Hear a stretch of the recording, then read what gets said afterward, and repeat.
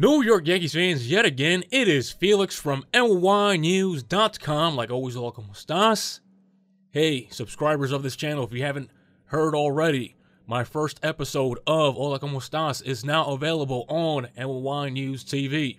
Type it in YouTube, NYY News TV. Check it out. It's a mix of talking Yankees. For some reason, when I say that, I think it's like copywritten or something, because that name is already taken. But, you know, talking about the Yankees and a mix of comedy, sketches, entertainment. It's a fun radio show / podcast. Check it out. So, Uncle Steve continues to bully Hal. You know, the only reason why the Mets hired Eric Chavez as their new hitting coach was to mess with Hal. Steve Cohen is making it known that he's the new king of New York. And realistically, when you have somebody as soft as Hal, New York is there for the taking. I know a lot of fans don't like it when the boss is brought up. But we all know, fans who are alive to witness George Steinbrenner, how he handled the Yankees, we know for a fact that things like that wouldn't happen. And sure, you might say the Mets gave him a better job. Who wouldn't do that? The Yankees gave him what? Assistant hitting coach or something like that. The Mets said, hey, here, be a real hitting coach. Here's the job. But we all know that was purposely done because the Yankees signed Luis Rojas for that third base coach gig. And it seems that the Mets fired back in retaliation and basically stole away Eric Chavez from the New York Yankees.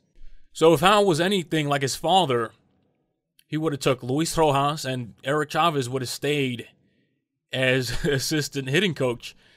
But you know, it's good for New York City baseball. We finally have a little Cold War happening. It's not very cold, as Steve Cohen has made it be known that he's not going to play around.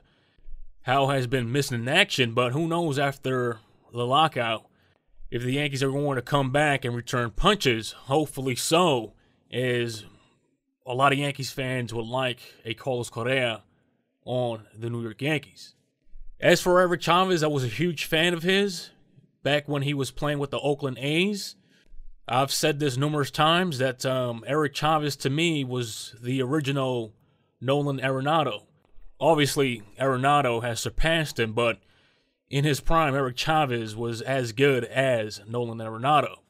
What Steve Cohen is doing right now, it reminds me of when the Nets moved to Brooklyn and they started signing a whole bunch of superstars, you know, making the Knicks be irrelevant.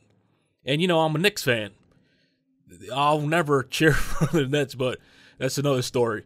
But it reminds me of that, as Cohen is just making it be known, hey, I have a whole bunch of money.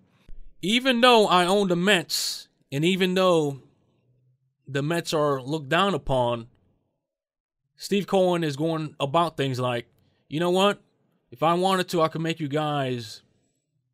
the Yankees would never become irrelevant, but that's his mindset. I could make you guys become irrelevant. I could take some of your fans away. And trust me, there's some weirdo type fans out there that would switch teams. You know, when you see them in the stands wearing a Mets and Yankees hat, two logos on the front. Yeah, those type of fans. I mean, it's common sense. The Mets revenue is about to skyrocket. Attendance is about to skyrocket because Steve Cohen knows what Mets fans want. As for Hal, does he know what Yankees fans want? Obviously, no. I've tweeted this out before. I have said that I believe that the Yankees have a policy when it comes to ignoring the fan base, where they ignore fan chatter.